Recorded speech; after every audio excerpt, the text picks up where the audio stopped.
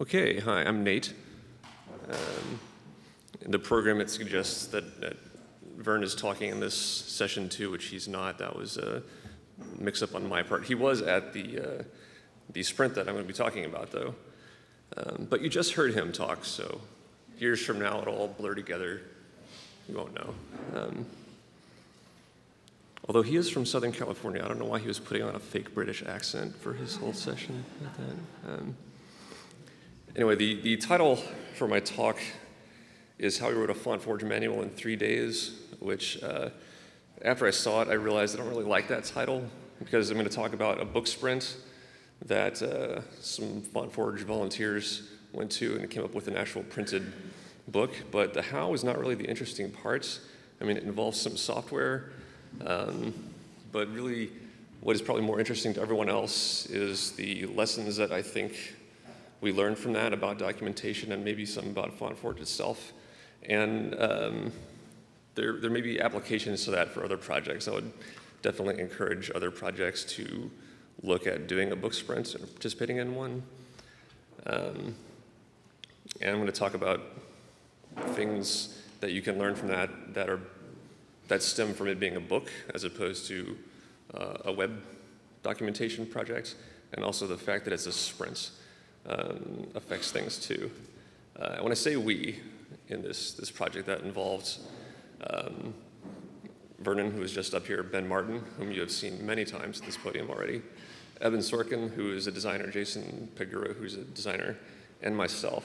And when we got to the book sprint, we were also joined by Molly Sharp, who did not come with us, but who works for Safari Books Online and happened to be there and was a good fit for what we were doing because she works in publishing and is an editor.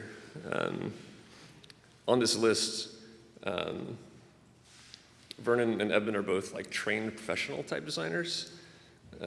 Jason is, I guess you would say, a part-time type designer, but he has also been doing it for a long time, and he knows the FontForge tools really well, including quite a few that I don't know at all. Ben is one of those few people who has actually looked into the abyss of the source code of FontForge and come out the other side, so he brought a technical angle to that.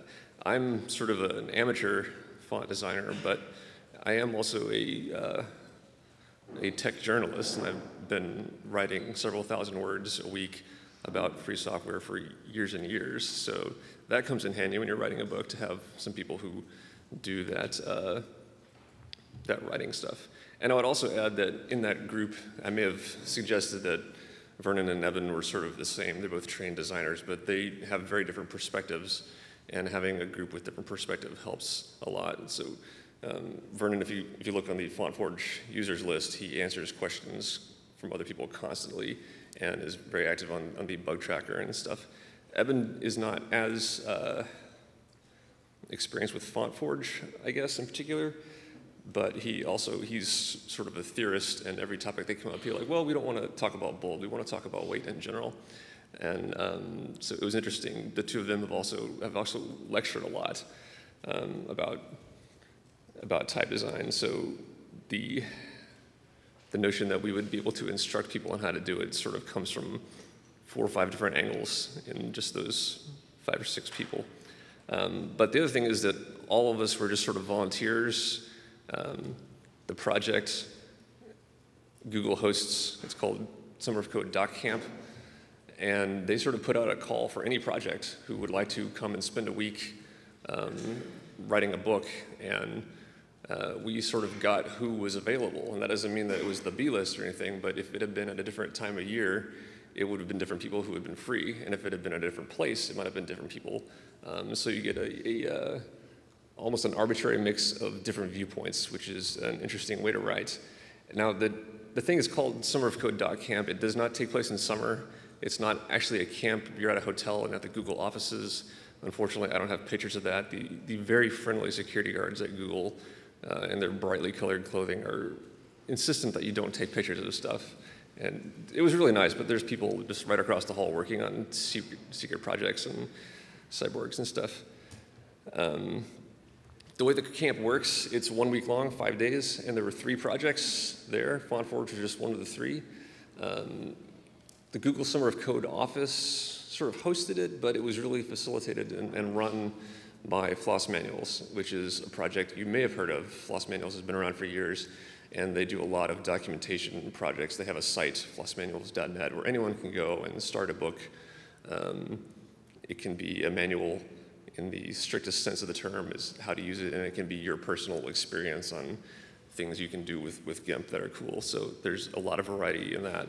And FLOSSManuals has done some sprint events where they'll go and update the documentation for OpenStack or something to fit the new release.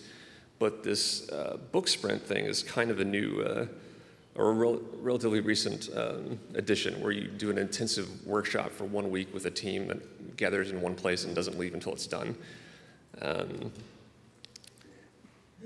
Let's see, yeah, I just talked about that actually. So yeah, FLOSSManuals is concerned with free software, but it's not exclusive to that.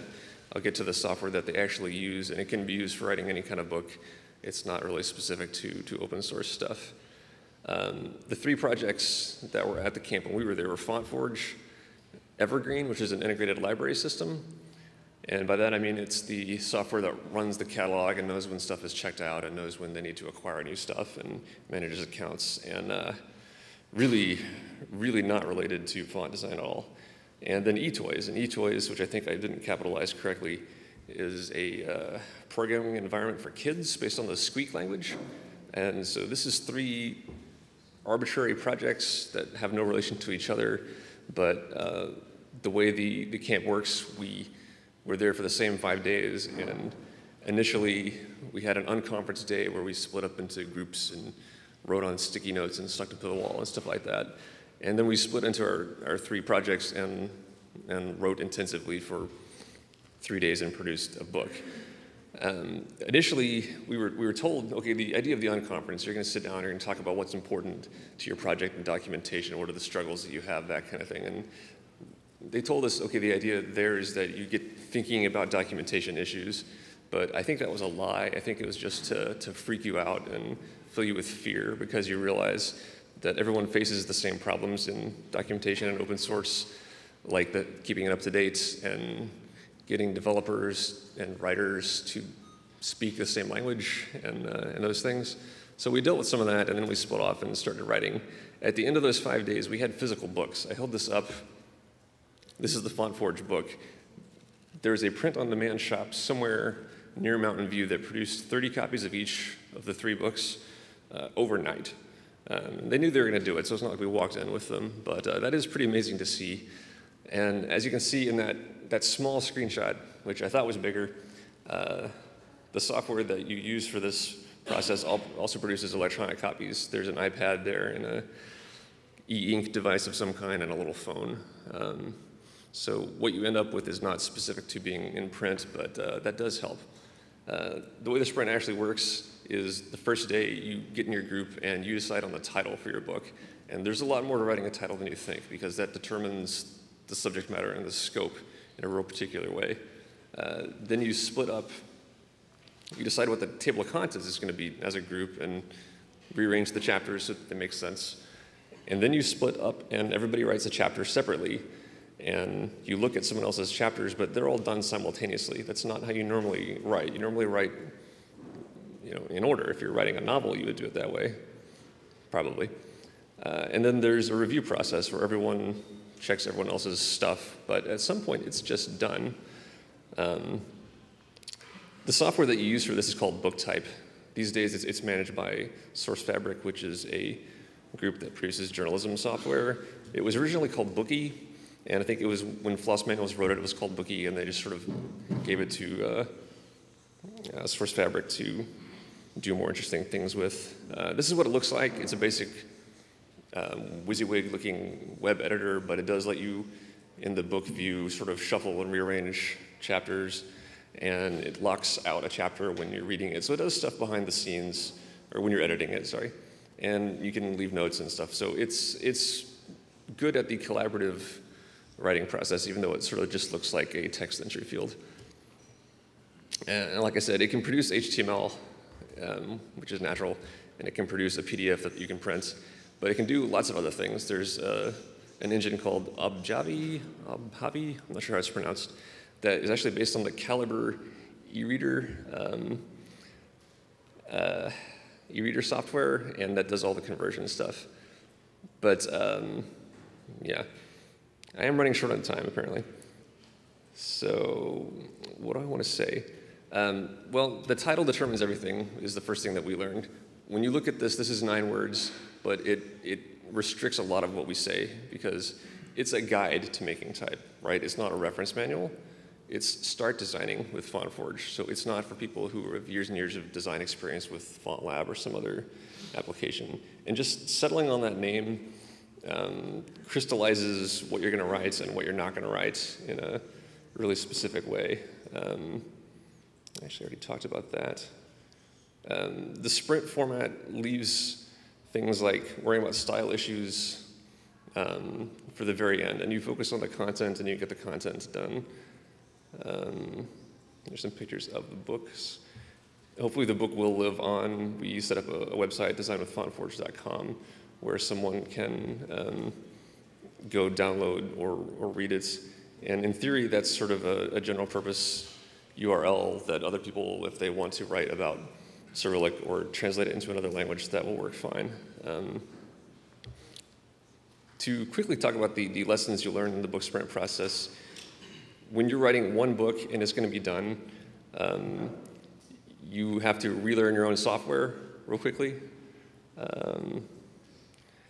You have to look at the point of view of the reader, which is not always the developer. And that can change the way you look at documentation and your code. Let's see, what do I want to... I have more I could talk about the lessons. You learn that the user doesn't see your application the same way you do. They see their workflow, and you will find odd things that you didn't realize were a problem for users because you're having to describe things the way they're done and not the way that you set them up. I want to leave time for questions, so I want to jump to the end. I guess the last thing to think about is that it is a physical book. It's a printed thing, and there's something different about that because at some point it goes to the printer and it's finished, and you can't keep altering it. And that realization will hit you at some point in the writing process. It might be at the very last minute, but it's not like a wiki where you can set up a big table of contents and write a great first chapter and then get busy and never finish it. And there are too many open source projects that face that problem where it's easy to get in a distributed fashion and never finish something, but sprinting all together in one place forces you to finish it. So I would encourage your project to take a look at that through FLOSS manuals or elsewhere.